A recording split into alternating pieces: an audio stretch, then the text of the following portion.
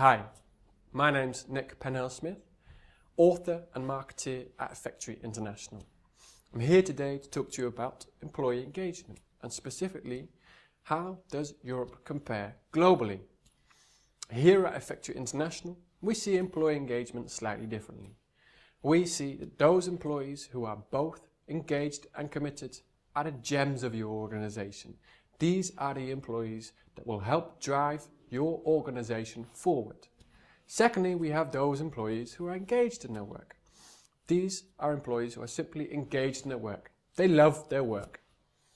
Number three, we have those employees who are committed, and they are committed to their organization. Finally, we have those employees who are not engaged or committed.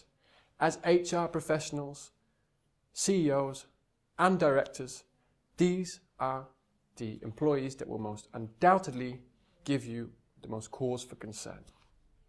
So, how does Europe compare globally?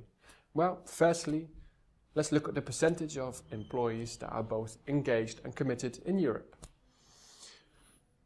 The percentage sits at 28.9%, which when we compare it to the global average is slightly below. When we look at the top percentage of those employees that are engaged and committed in the world, in North and South America, they sit at above 40%. So there's a significant difference between those at above 40% and Europe at slightly below 30%. Secondly, looking at the percentage of employees that are engaged in Europe. Again, compared to the global average, it sits slightly below. The global average sits at 3.2%, whereas Europe sits at 3.1%. Comparatively, Europe fares slightly better, as the percentage of employees that are engaged in Europe is higher than North America, Asia and Oceania. Finally, the percentage of employees that are not engaged or committed. And this is where there is perhaps most cause for concern. In comparison to the global average, there is a high percentage of employees that are not engaged or committed in Europe.